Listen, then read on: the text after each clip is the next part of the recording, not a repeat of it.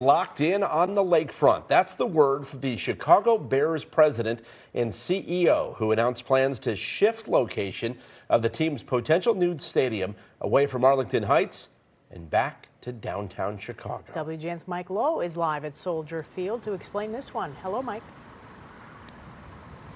Lourdes and Ben, good afternoon to both of you. In football, the option play allows the offense to essentially react to the defense and change direction based on what they see in the field.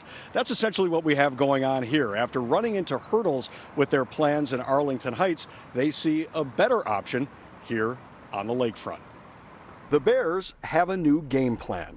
After 2 years of working toward a new stadium and mega development on the old Arlington racetrack site, which the Bears bought for $197.2 million, the team announced it is shifting its focus back to the lakefront and proposing a publicly owned dome stadium to be built in the parking area south of Soldier Field.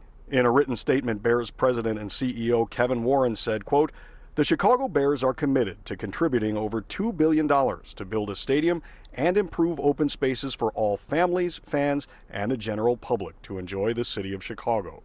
The future stadium of the Chicago Bears will bring a transformative opportunity to our region, boosting the economy, creating jobs, facilitating mega events, and generating millions in tax revenue. We look forward to sharing more information when our plans are finalized." The Bears are touting a survey that says 6 in 10 Chicagoans would support using public money for a public stadium. We need to leave it over here instead of going way out there to Arlington Heights. The Bears would commit more than $2 billion in private money for the project. Their plans did not, however, detail financing, which could come from bonds potentially issued by the Illinois Sports Facilities Authority or the Metropolitan Pier and Exposition Authority.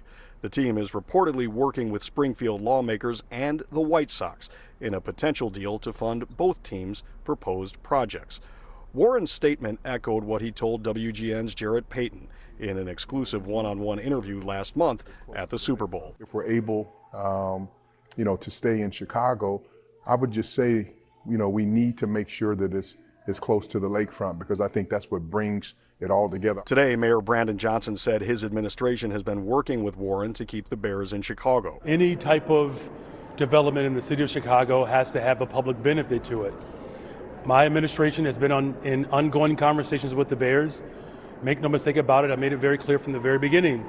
Not just public use, but I want the Bears to stay in the city of Chicago. The Bears' lease at Soldier Field runs through 2033, and it's unclear what would happen to the oldest stadium in the NFL if a new dome were to be built. I believe that the Chicago Bears should play their home football here in the city of Chicago. State Representative Cam Buckner represents the district that includes the lakefront and Soldier Field. Over the last year or two, I've seen a true shift in that organization, in the way they communicate, and the way they've been operating on the business side. Well, what about the legal side? These are all just proposals that are sure to face legal challenges, especially from the group Friends of the Parks. That group's mission is to keep the lakefront free of development forever, in their words, open and free to the public. We are awaiting a statement from Friends of the Parks this afternoon.